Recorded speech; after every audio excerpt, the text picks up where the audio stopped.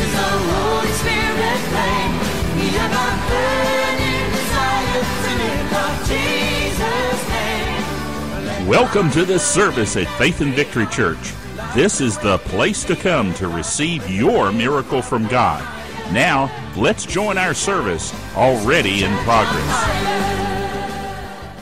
All right, we're starting a new series on the gifts of the Holy Spirit. On the gifts of the Holy Spirit. Let's go over to 1 Corinthians chapter 12. That is 1 Corinthians chapter 12. This audio won't be as good as it should be because we're not using a headset or anything else. But Brother Bill couldn't make it tonight. He is at home getting the victory. Amen. Amen. And we called and talked with him today and spoke victory over him. Yes. Hallelujah. And but he had the camera at the house, so couldn't get here. And so we'll and in that one of the other transitional things once we kind of get the backdrop and all that stuff, and then we're going to get the television portable equipment that we need. We need a rack, we need the little monitors, and there's some things we need to be able to do television and get our regular television cameras back in. Okay, and we do want to get that because we go back to a 2-camera setup, nicer cameras, etc. All right, reading from 1 Corinthians chapter 12, verse 1, it says, "Now concerning spiritual," now if you got a King James, and maybe you have some other translations, the word gifts is italicized, meaning it was not there in the Greek. The translators added it for the purpose of helping bring clarity or smoothness to the reading. But the word there really is spiritual in the plural in the Greek. It's spirituals. And better meaning is things of and pertaining to the Holy Ghost. Now concerning things of and pertaining to the Holy Ghost. So this chapter is about things that pertain to the Holy Ghost. All right? And like Shambach says, I know about that Holy Spirit, but there's something about that Holy Ghost. You like that Holy Ghost? Doesn't preach better. Holy Ghost preach better. All right. Now concerning things of and concerning the Spirit, brethren, I would not have you what? Ignorant, unlearned, not knowing about it. The Apostle Paul writing to the church at Corinth. Now these were the tongue-talkingest, prophesying this bunch of folks you ever want to meet. I mean, they just, Paul had to write to them and say, now look guys, I mean, how is it ever you come together? Everyone's got a tongue, everyone's got interpretation, everyone's got a vision, everyone's got something going on. I mean, they were tongue talking. They believed, thank God that they were given to the Holy Spirit. But he had to bring some correction and some straightening out and get everything kind of back in order so that what God had given as a blessing would be a blessing and not confusion. Okay? Amen. You know that you were Gentiles and carried away unto these dumb idols, even as you were led. Wherefore I speak unto you to you understand that no man speaking by the Spirit of God calleth Jesus accursed. You can't stand and prophesy and say Jesus is not the Son of God. That's not the Holy Ghost. Oh, but I got the Spirit. No, you don't. You got a spirit, but it ain't the Spirit. It's one of them ungodly spirits. One of them devils. All right? Hallelujah. But no man speaks by the Spirit of God causes Jesus accursed. No man can say that Jesus is the Lord, but by the Holy Ghost. Amen. If you're in the Spirit, you will confess the Lordship of Jesus. Now remember, Jesus said this. He said, if I be lifted up from there, thou draw all men unto me. Yes. See, when the Spirit of God is in manifestation, he'll lift up Jesus. Amen. Not a man. All right. Amen. Come on now. Amen. See, people say, man, do something. Oh, we got to give him money, throw money him. And whoa. Was Jesus lifted up or was the man lifted up? Come on. Because see, people will use false and lying wonders and gain money. What happens? Why is Satan after the money? Because if he takes the money out of the church for illegitimate use, it doesn't go into the kingdom for proper use. Right. So he'll magnify a man and he'll lift up a man and cause money to be funneled into a man that's not magnifying Jesus to keep it out of the church that is magnifying Jesus. Okay? So if the Holy Ghost is in manifestation, Jesus gets lifted up. And I can tell you can tell somebody's operating under the anointing of the Holy Ghost if they keep magnifying Jesus and don't draw the attention to themselves. Yes. Yeah. Amen. Now, I'm going to give you an example. Now, we're just going to meddle while I'm teaching on this one. Okay? I believe in meddling. Okay. All right? I believe getting right in your stuff. I can get up in your grill, spiritually speaking. Right in the bus grill. Hallelujah. Glory to God. When people do things like this, and I'll tell you ahead of time what your response is, run. when you're in a service and there's a miracle or a sign or a wonder of some type, and that person stops and goes, "This is a great time to take up an offering," get up and leave. Wow. Okay. And it happens all the time. Okay. Why? Because they're using that to raise money. It's a great time to take up an offering. Because these people are all emotional, people are all excited, and they take advantage of that. And it's not the Holy Ghost, it's bringing it to them. And everybody says, "Oh, they just start throwing money." You know, because something happened. Well, you know, there are lying signs and wonders too. Yes, that's true. Okay? So we have to be guarded about that. We have to be guarded against those things. We have to be, you have to be, if you've been around at all, you got enough sense or enough spiritual insight to know when something's of God or not. Amen. Mm-hmm. Now, I remember a number of years ago, there was a young preacher, about 23. He was going all over the country. And I mean, a lot of big ministries had him in their churches. And he came to the church that I was in. I wasn't there then, but I got to see some of the tapes, some of his videos and stuff of it. And something about just his name didn't sit right in my heart. Just an itch. Brother Aiden used to say, "God, it's just something just scratching me down in there." Hallelujah. And just something won't right, and you just kind of, so you just kind of sit there and shut up. Everybody thinks they're great. Right. All right? He's going around taking up, huge offerings. Because he just had this personality that was whatever. And he would preach in a way that just, people just loved it. And they thought it was great. Supposedly went to heaven and all this kind of stuff. Well, come to find out, that many years later, they come out, he was a homosexual. And nobody wanted to believe it. I have a personal friend who worked with him for a season, and he made a pass at it. Well, then it came out a few years later. He had stopped traveling, which was pastoring church. He had to step down because he had an ongoing relationship with a man in the church. Now, see, if you're spiritual, if you listen to your spirit, the Holy Ghost, He may not tell off everything to you, but He'll let you know to stay away from that. And I don't know how many people or how many ministries over the years that everybody just clamored about and went nuts over, that something on the inside just kind of ate to me. And I stayed away from it, and then come find out later something's really wrong there. And everybody's just throwing money at everybody. And you can't get the money back. It's already been misused. It's already been put in the wrong place. There's no harvest coming on that. It's wasted for the kingdom. Okay? And everybody's got their tape series and got their books and got all this. And then what happens, Christians fall out and lose their walk with God because they get disappointed and hurt. Right. Get their eyes on the man. Yeah, get their eyes on the man. They do. And so Paul wants us to keep our eyes on the Lord. And the right spirit lifts up Jesus. Okay? Doesn't lift up the man, lifts up Jesus. Now, men are going to lift up men. That happens. But the man is not lifting up himself. Okay? They're lifting up the Lord. All right. Hallelujah. Now, there are diversities of gifts, but the same Spirit. There are differences of administrations, but the same Lord. There are diversities of operations, but it's the same God which works all in all. There are different views on what this all means. Some believe that that there are that the differences of administration are that there's God may manifest himself differently with the same gift through different people, but a different way. Okay, same manifestation of the Spirit, but manifest differently through different people. Others believe that there's differences. There are different types of administrations in the body of Christ. I'm not going to argue with you either way. Okay, you could probably either one, but both could be accurate. All right, but there are differences of gifts. It's the same Spirit behind it. There are differences of administrations, but the same Lord. There are diversities of operations, but it's the same God which worketh all in all. Now let me say something. There's something consistent here in these three things. God's behind it. I said God is behind it. Okay? Now, the word gifts would be better translated or better interpreted manifestations. Because when we hear the word gifts, we kind of get the idea that I showed it one day and the Lord gave me the gift of prophecy. And so you run around prophesying anytime you want to, anywhere you want to, however you want to. Okay? You just can't prophesy anytime you want to. All right. Let's go on and read here. But the manifestation of the Spirit is given to every man to profit withal. When the Spirit manifests, it is to profit everybody. It is not for your personal profit. And we're talking about P-R-O-F-I-T. Gain. It's not so you can gain personally. It is to bless others.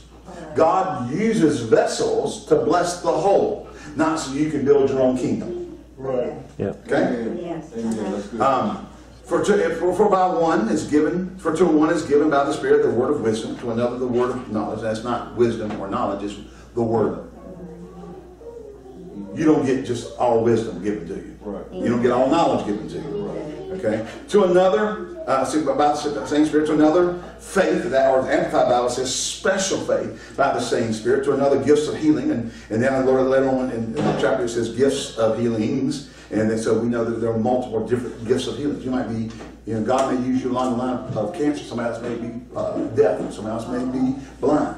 William Branham, they could line deaf and blind people up in front of him, he'd go down the line, 9 out of 10 were instantly healed. Wow. That's how God. Now, Brother Hagin was cancer, and particularly growths, tumor growths, instant. I mean, just particularly high percentage of people were instantly healed in his ministry and along those lines. Okay? Hallelujah. So there's gifts of healings. Praise the Lord. To another, the working of miracles. To another, prophecy. To another, discerning of spirits. To another, King James put divers, the kinds of tongues. Whether I speak the tongues of men or angels. And you see, you can speak in the language of the people you're around and you not know what you're saying. I've had that happen. I'll never forget, I was in the Czech Republic. And this is my first mission trip in Europe. I went to, this is my second, because I went to England and I went to Prague, Czech Republic.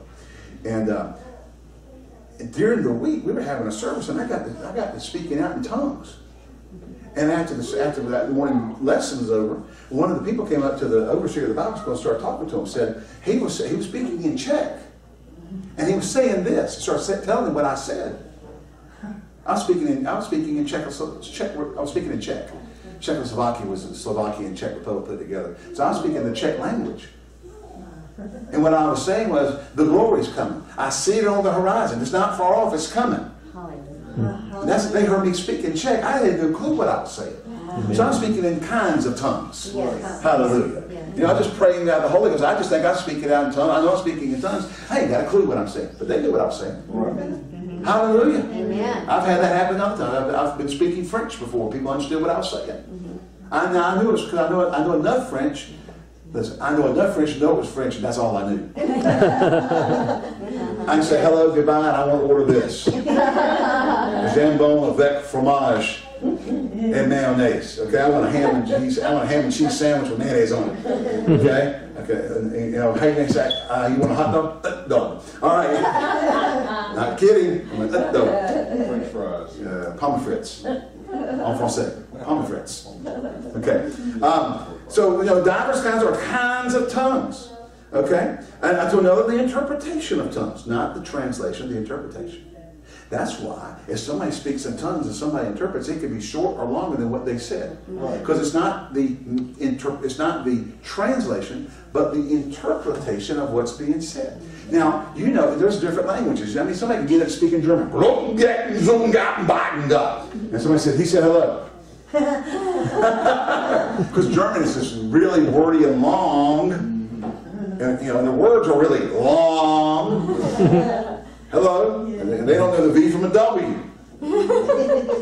Hallelujah! I'm to my friends from Deutschland. I love you. Hallelujah! All these worketh that one and self-same Spirit. Hallelujah!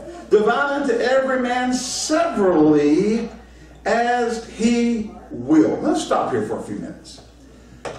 And we may not get much past this tonight. If we're going to talk about the gifts of the Holy Spirit, we want to lay the right foundation. Now, one of the things that Dad Hagin said, I was reading back in his book, the Holy Spirit and His Gifts, just kind of looking over some stuff in there. You never know it all. It's always good to go back and get stuff, especially for those who are your spiritual mentors. Hallelujah. They don't get old and die and go away, and what they had to say was of no value. Paul's still speaking to us every day. Peter's still speaking to us every day. Yes. John's still speaking to us every day. Because what they said was under the unction. Amen? See, the eternal things are forever. Amen. Hallelujah. Amen. Let me give you an example. A number of years ago in a little town called Broken Arrow, Oklahoma, a man owned farmland out there. And out in that farmland, there was a little knoll. And then you got to understand, and of course, Jeff, you know that, you've been out there. A knoll is pretty much 2 anthills on top of each other. Okay? So it's bump. All right, I'm being a little facetious, but yeah, it's just not like out here. What they call mountains, we call, groundhog bumps or something. But this old farmer will go out there every day and pray. Oh God, use this land for your glory. Let the nations be reached from this. This is back in the 20s and 30s. He'd be praying this. He died. But see, spiritual things are eternal. They're not. They don't cease just because a man's living or not. Right. The word of the Lord endureth forever. Yeah. That which is prayed or spoken or declared under the unction. Yeah. There's the key. Under the unction of the Holy Ghost. Hallelujah. Is eternal. And so come along 1970 something, about 1975, Kenneth Hagin Ministries started Rhema Bible Training Center. After Brother Hagin was in camp meeting, got and told everybody that next year they were going to start a Bible school. So a year later, they started Rhema Bible Training Center in what was the old Sheridan Road Assembly of God. That church became what Billy Joe Doherty pastored, Sheridan Assembly, or actually became Sheridan Assembly. And then they moved out of Sheridan, and moved over to the Navy Center. Okay? But that's where Billy Joe came, and that church took off. But Brother Hagin started, they were holding camp meeting there. That old sermon, El Shaddai, came out of that camp meeting held in that building. I've been in that building. And there's some anointing in there. Praise the Lord. Hallelujah. And so he started Rhema Bible Training Center. Well, they started at Sheridan Assembly for the first year and a half or 2 years. And then they realized they were growing too fast. They went from 158 the first year to 178 the second. By the time I went in 1980, this is 1975, they started. By the time I went in 1980, there were 2,000 students there. In 5 years, they went from 58 to 2,000. I'm telling you, there's a lot of folks showing up all of a sudden. Well, they realized that first couple of years, they got to have a done place. So they went over, they were riding around and real different on the road there. They went over to this, they turned on to what is now the Rhema Bible Training Center campus. And as soon as they drove on it, Brother Hagin said, this is it, this is it. There was an office building, and right behind it was a warehouse. Now, if you've ever been there, that's all that was there. Next door to it was a skating rink. Okay? And then there was a pond out there that the geese attack you out of. Them white geese just come after you. I mean, they're like, we got devils in them. I'm not sure why they hadn't cast them out. Anyway. And them things are vicious. And so they moved Rhema Bible Training Center. They took the warehouse, converted it into the auditorium, and then they used the classrooms in that office building over there. And they kept building and growing. By the time I got there in 80, 3 or 4 years later, they built Student Development Center 1 and Student Developmental Center 2. And adding on Prayer and Healing School. I mean, and all they've done since they got there was build, buy, and add on. Okay? Well, about something coming on like late 80s, they realized that God speaks to pastor. And by then they bought the skating. They actually bought the skating rink the second half of the year I was there. So the winter of 1980-81, they bought the skating rink. And a couple years later, they built onto the side of that a gymnasium, which also began to double as Rhema Bible Church. God spoke to Pastor Hagin and said, you think I forgot what I'm doing? I'm talking about things being prayed out in holiness. You said what you said. Hallelujah. And so they added on that gymnasium. Well, then the church started taking off. And so then they started using that gymnasium and setting up a platform on Sundays. And they could seat 3,300 people in there. So Winter Bible Seminar, we're filling up Winter Bible Seminar. People stand in line. They finally had to tear out between the skating rink and the gym and put fire doors in so they could roll them up and set another 1,000 seats over on the skating rink so you could kind of look through the cracks and see the service going on so they could get about 4,300 people in there. Well, they realized this thing's just a going and a blowing. And God spoke to them about building the church. So they went over there, 1 acre footprint. Rhema Bible Church is an acre footprint. That means the ground, the building takes up as an acre. Oh. Got upstairs and now you got, but the footprint of the building is an acre. All right? And they built it. Well, they're doing some research. Billy Brim, one of the people, got doing some research and found out that little knoll that man used to pray on sits right under where the church is. How about it? About 70 years later. Hallelujah. And we're reaching nations. We have over 180 Bible schools around the world now. We've got about 11,000 students in a Bible school every month of a Rhema Bible Training Center International and America combined. I mean, they're just, And from that place, the nations are being touched. But a man prayed decades before that building was ever, before the first stake was put in the ground, that God would use that land for the kingdom of God. Amen. So things of the Spirit, they're not like things of the flesh. Amen. You just can't make up stuff and say stuff. There is something called the unction that comes.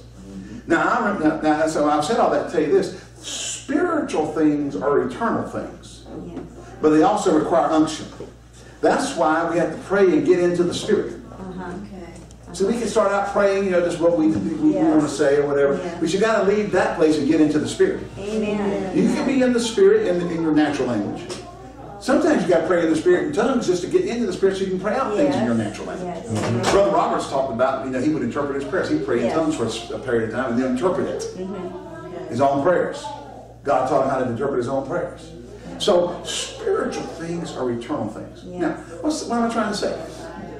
Dad Hagin said this. He said, since the Spirit divides severally as he wills, the manifestation of the Spirit is by the Spirit. Notice the manifestation of the Spirit, not the person. Our will comes involved in being yielded. Yes. Our will comes involved in being available. The spirit of prophet is subject to a prophet. Doesn't mean you can turn it on and off. It means that you're willing and you're available when he moves. Yes. Amen. Now, I know back when I was first got saved. Now, I grew up Pentecostal holiness. Now, I wasn't saved all those years, but I grew up Pentecostal holiness. I had the old saints come up, put the hands on you, and pray heaven down on you. I mean, your handprints are left in the pews or the altar because you're trying not to get saved, and they're praying, God, use this young man. I mean, oh, here comes heaven all over you. You think you're going to die before you get out of the building and go to hell. So Lord, forgive me for right now, I mean, you got old saints. I know I had people praying over me who were out of early Pentecost when I was a kid. They were they came out of the Pentecostal movement back in the 20s and 30s. Okay, so they had all that on them. Wow. Yes. I mean, even as a kid who wasn't saved, I knew, I sensed and knew the Holy Ghost. Amen. So when I got born again and got filled with the Spirit, it didn't take a whole lot. Right. Because I've been around him. I've been in his presence, but I hadn't allowed him in. But when I got to that point, it was just easy. Okay, well, I know who you are. I've been at the altar before. You've been there. Come on. I give it all to you, Holy Ghost. Come on. Amen. Yeah. Praise God. And so, growing up in that atmosphere and knowing that, but I remember when I first got saved and came over into the being filled with the Holy Spirit, there was a group in our Pentecostal church that would have a cottage prayer meeting every Saturday night. And that is the recipe for disaster. Because we'd all go over there. And because the pastor didn't flow in the Spirit like he should, they wanted him to. Okay. That's one of the most godly and best men I've ever known. That pastor. And I'm not going to give his name because they'll timetable me and some people think I'm talking about them, but I am. But anyway. Hallelujah. We had the prayer chair. Yeah. You come on the college prayer meeting and you get in the chair and everybody in the room gathers around and everybody has a word from heaven. Yeah. We all quote prophesy. Now how can everybody in that room prophesy? Remember, Paul said, if the prophet speak, let it be 2 or 3 at the most. The others judge. Amen. And if others have something, let them hold it. Amen. And I said that to bring me to something else here in just a second. So, I'm going to let I'm so young, the more I didn't know any better.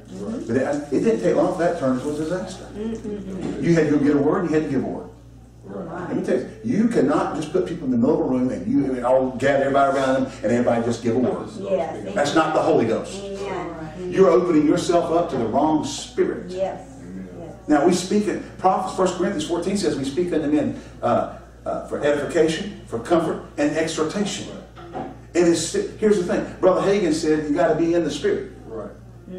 He said, so you got to have the unction to give it. You just don't look at someone and say, well, go ahead, whatever's in your head, give it to this person. Oh, no. I don't want what's in their head. That's right.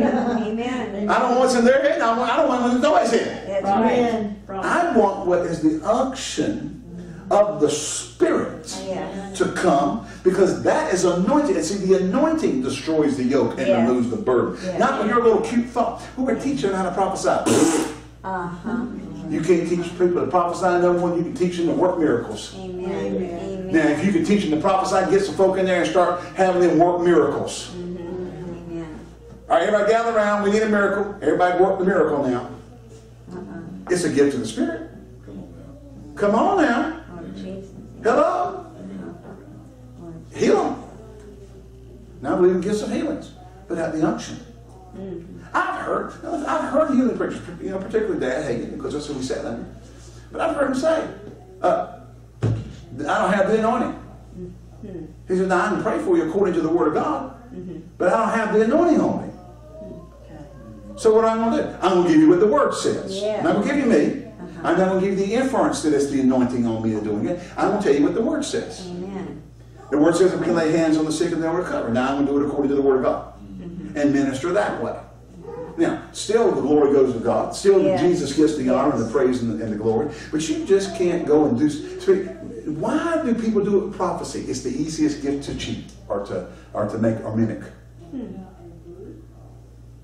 It's the easiest gift to mimic. Because all you got to do is go, yay, the Lord says. And then if you listen to what some people say sometimes, the Lord didn't say any of it. Yeah. Come on now. Are you here? As I was with Abraham, when he brought the children of Israel. There's one moment put prophesied this in church one day. God understood. As I was with Abraham when I brought the children of Israel out. As I was with Abraham when I was with them when we brought them over the Red Sea on dry ground. As I was with Abraham 40 years in the desert and wilderness and a pillar of fire by night and a cloud by day. So will I be with you. She sat down. Sat there a second. Everybody in the building's looking at her. She stood back and said, yay, the Lord had made a mistake. It was Moses. Oh, he didn't make a mistake. No. You can't put people in the... We did that. I've been there. See, everybody tries that. And everybody thinks they're spiritual. And you're not. And here's the problem. When the leaders are behind it, that's the trouble. Because they're not correcting and saying, no, you can't do that now. You got to have an unction. Now, if you got something from the Holy Ghost, I'm going to judge it because I'm spiritual. Well, who makes you in charge? God. Amen. You with your spirit, let the others judge. That's right. Amen. Well, we don't want to hurt. No, wait a second now. I want everybody to follow the Holy Ghost. But I want them to follow the Holy Ghost. I don't want them to follow some whim. Just because you got a goosebump don't mean God's talking. Amen. I got a shiver. Well, I've seen horror movies that got shivers. Hello? Yeah. The devils believe in trouble. That's right. Hello? So if we're going to operate in the gifts of the Spirit, number one, we got to endeavor to be people who are yielded to and recognize when we're in the Spirit. Not just because we gather around and somebody says, let's put somebody in the middle of that, that's prophecy. You go ahead. Whatever picture comes to your head, whatever word comes up, speak it of them. Well, what if they're not in the Spirit? Hello? We're trying to teach them to be yielded to the Holy Ghost. No. When it comes to spiritual things, you don't do that. Amen. You need to keep getting them around the anointing so they recognize the Holy Spirit. Now, here's an example of a situation where I had grown to, and I'm using me. Listen, I'm old enough now, been serving God long enough now, been in the ministry long enough now, I can speak using me. I'm not some young whippersnapper. I know I look 25, but I'm not. Okay. I've been in the ministry over 30 years now. All right, so I've been around the circle a few times. But back in the Rainbow Bible Church, the new building there, about 1993, 1994. But of course, Dad was teaching the services. He always taught Winter Bible Seminar, and we're there. And of course, in that time frame, Brother Copeland and all those guys would come. And they'd sit up on the platform in the choir loft. They sit up on the choir loft, and they would sit up there. Because if you don't, then everybody on the planet's going to try to attack them while they sit down in the service. They just would. I want your autograph. You want to ask you a spiritual question. I want to argue with them about the Bible. So I mean, people get crazy. They just want to come get ministered to. Well, I'm sitting out there probably 7 rows looking at the platform on the left, on the first section that's at an angle, about 7 rows back on this inside aisle. And I'm sitting there. And I'm looking up and I see Brother Copeland sitting on the platform. And I am telling you, the word of the Lord came unto me. Oh yeah. I mean prophecy. The spirit of prophecy, we see the spirit of the prophet, subject to the prophet. Yeah. That anointing came on me with the word, but there was missing one thing: the unction to give it. I knew it was God. I knew what he wanted to say to him. I could have stood up and said it, and it would have been exactly what God wanted to say to him. But the unction was missing. The inspiration to do that wasn't there. Oh, okay. I knew what God wanted to say, but he didn't inspire me to say it. Well, about 5 minutes later, Brother Hagin turned to me and said, "Kenneth, come over here." Stands there, and he begins to speak to him by the Holy Ghost. Almost verbatim what God had given me out there. Yes. But I didn't have the unction. I knew it was God. And see, what was God doing? One thing, he was teaching me that I knew his voice. You see? But I was mature enough to understand the order of the service that wasn't right for me to run it and try to give it. Yeah. First thing is, I'd have been tackled by about 15 ushers trying to get there. I'd have never gotten there. I got a word for Kenneth. I got a word for Kenneth. I think I'd be laid out like this. They had me up there over the head. I got a word for Kenneth. It had never got out. It just had never gotten out. Hallelujah. So here we have, you got to have the unction. See, and what we were doing back in that college prayer meeting, we used to get together and we would try to get everybody to have, let them be used by God. Well, God wants to use us. But it's got to be with his timing and his unction. Yes. You just can't get some picture in your head and speak it over somebody and that be God. Then what happens is everybody feels spiritual. Oh, God used me. There's some bozo sets you up for the devil to come in and have you go in and start speaking. Well, God uses me this way, and start speaking stuff that isn't accurate. That's right. That's right. And start speaking things over people's lives. It's not the Holy Ghost. Because we didn't teach you. You have to wait for the most important thing of all that, the unction. You just don't speak stuff just because you want to speak stuff. I've been in services where I had stuff God wouldn't let me give it. Right. I knew stuff. Right. As a matter of fact, if I give it, it would mess people up. Right. I've looked out in the service and went, oh my God. And just say, there's nothing there to give away. I mean, not an ounce. Now God's talked to me. I know.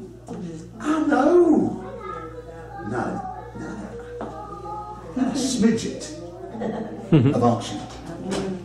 And then I had services where God spoke to me and said, and I knew it was God to give it. I've warned people, I've given people warnings by the Spirit of God, and they disobeyed. They just didn't do it, and they went out, and exactly what I told them to happen happened. Hello? Well, see what's operating there? Word of wisdom is operation there. Right. But I had an unction to give it. And sometimes God just shows you stuff, and just so you'll know ahead of time. Right. Yes. But you're not supposed to give it. I'm not supposed to. So put people in a circle and put somebody there and have everybody just give whatever comes up to them. And everybody thinks that they're being used of God. You're not being used of God. You're being manipulated by man to make you feel spiritual. Because it fits their narrative. I'm speaking about my own personal experience. Been there. All the folks eventually left that church. Right. They was in that group and went and started their own because they didn't move in the Holy. They don't move in the Holy Ghost either half the time. Right. I've known that. I know I got 2 minutes. This is the hour of power because we have room from 7 to 8. Okay. Hallelujah. Glory to God. Well, come back next week for part 2. Actually, 2 weeks because I'm not going to be here next week. Hallelujah. My wife's spring break is here. We're going off to visit family. Hallelujah. Amen. I need you to be on standby because you ain't going to be here next week. Where you going? I want to know where you going. Probably with you and your wife. I'm going to be here next week. You all going to be here next week? You'll be here. All right. And the reason is because I already asked Cap to minister on Tuesday, but they're not going to do Tuesday next week. So I moved him to Wednesday. So I already asked him to do Tuesday, but he doesn't know if he can do it because of school. So if he can't, I need you to be on standby. For Tuesday. Wednesday. No Tuesday shows next week. Wednesday. Yeah. I was going to have you do Wednesday and him do Tuesday, but I'd already asked him to do Tuesday before, and kind of gotten that. You know, they canceled Tuesday because nobody's going to be over there. So I just need you to be on standby. Glory to God. Amen. So we pick up 2 weeks from here. All right. And where was I going right before I said all that? I don't know, but your time is up. No, I got 1 minute. The hour of power. It's the hour of power. Hallelujah. Ministers. I've known named ministers. I have a good friend who used to work with one. Really good friend. Went to Rainbow with him. We've been buddies ever since. He worked with him. If I told him, you'd know. So this minister would go out one night, he'd take water and throw it all over the people and everybody get healed. Go back out the next night, throw water on, and all they got was wet. Because if it worked last night, it got to work tonight. Punch somebody in the stomach tonight, tumor will go away. Punch somebody in the stomach this night, and the husband ready to kill you. Because it wasn't, nothing happened. Karate chopped them on the neck one night, everybody get healed, come back the next night, start chopping people, and they're back in the chiropractor the next day because they're worse off than they were before they went in. What is this? See, a lot of people who get used in spiritual manifestations don't learn that because it's just, when it's there, it's there. And they don't, Brother Hagen said this, build your ministry on the word and not on the gift. Amen. Because when the gift isn't in manifestation, then you got the word to fall back on. And give them the word. A lot of people, if they don't have the gift of manifestation, they ain't got nothing to give the people. And so they try to fake it. Well, you can't fake the Holy Ghost. Now, some people may not know the difference. You line a bunch of people up, put them in a circle, put somebody in the middle, and people start saying, I see a picture of a petal floating through the air. And they always want to try to interpret that. Oh, God's anointing is floating out of heaven to land on you. Right? You start getting all this crazy, or the person's left to try to figure out what it means. What does it mean? I see the letters GP in the sky. Go preach. You're supposed to go preach. Oh, that's what that means. That's God telling you to go preach. After a few years, they come back and say, Lord, yeah, I know you called me to go preach because you put GP in the sky. And God speaks to him and says, that didn't mean go preach, it meant go plow. Hallelujah. We trust that you were blessed by the Word of God and the flow of the Spirit of God in this service. If you would like to contact us, please write us via email at office@fvc.org or using our mailing address, P.O. Box 7752, Greensboro, North Carolina, 27417. If you would like to contribute to our ministry, please go to our website at www.fvc.org and click on the Giving Online button. Thank you, and may God richly bless you for your giving.